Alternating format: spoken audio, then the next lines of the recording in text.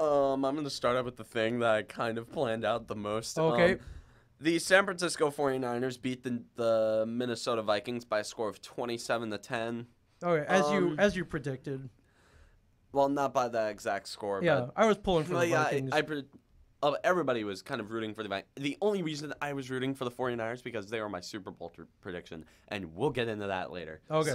So I just want to kind of gloss over these playoff games. Okay. Let's start with Kirk Cousins. For some reason, the narrative only was gone for about a week, and now it's come back. You can't beat good teams. Shut up, man. Kirk Cousins, if he can beat the Saints in the Superdome in a playoff game, I'm not questioning his ability to beat good teams. Not at all. Although one thing I will say, him and the Vikings looked absolutely lost. Like I was out in the city on Saturday night. Okay. So I couldn't really catch much of the game. From what I could gather, San Francisco just dominated the whole game. Exactly what I expected from a number 1 seed going up against a 6 seed.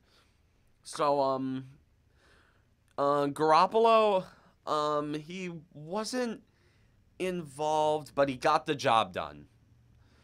He threw for 131 yards, only 19 pass attempts. Wow. Yeah. 1 touchdown, 1 interception. Not really that much. Dalvin Cook was stifled. Jesus. Yeah, 9 rushes, 18 yards. That defensive line is murder. I will say that is murder. But the run game, though, for San Francisco, took over the game. Downright dominant. In combined, Tevin Coleman, Raheem Mostert, and Matt Breida had a total of 42 carries for 180 yards and 2 touchdowns. So, and all those factors combined, the 49ers are off to the NFC Championship game.